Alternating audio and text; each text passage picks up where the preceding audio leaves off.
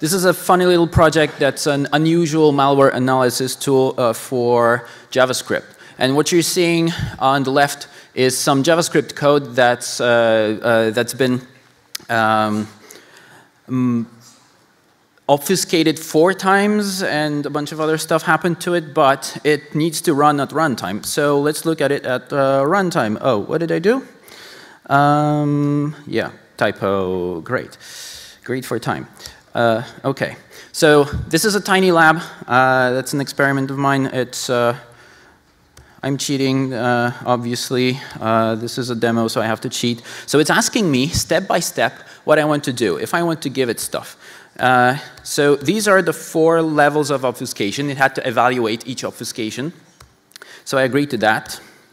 And then it asked me if I want to require a file system. No, no, no, no. I didn't allow any of it. I'm going to emulate it. Now it's asking me for the exec. I'm going to do a function. Do I want to require this? No, I'm going to give it a fake. Fake process. Okay. Fake process.env, we're getting there. Process env local app data. We know it's a Windows malware now. It's reading some files from that string, so it's reading from local app data. I gave it a recognizable string. And now it's iterating it to find stuff, checking the task list, and then posting it to a Discord webhook. And I know all that without giving it access to the file system or a network, and without de-obfuscating it.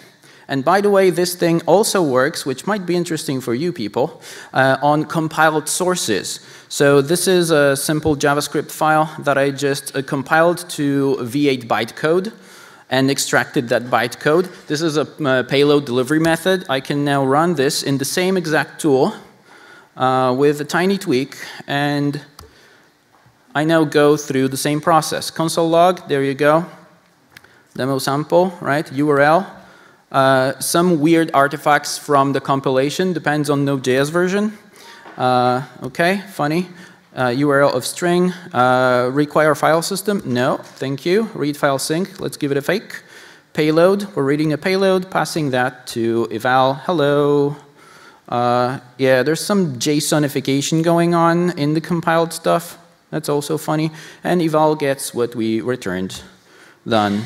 That's my demo. And this whole thing is an experiment built out of components that we normally use for Lava mode, which is defending JavaScript projects against malware at runtime. So in your browsers, in your Node.js applications, it's preventing stuff from doing malicious things at runtime while your developers already ignored all the other warnings and shipped malware to production. I have more, find me, but I have to go. Thank you.